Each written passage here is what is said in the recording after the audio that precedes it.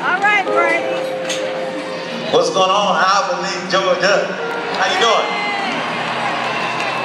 1979, a friend of mine, Larry White, he played guitar for the Whispers at the time.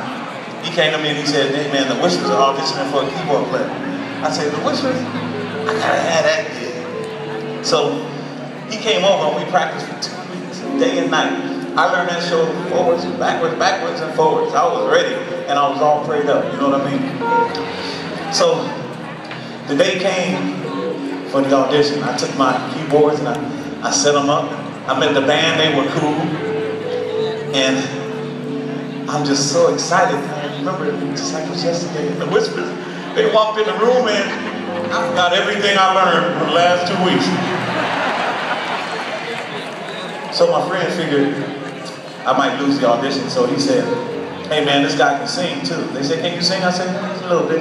They said, "Why don't you sing us a song?" I said, "What song?" They said, "Any song." I said, "Okay, I'll sing a song that I wrote."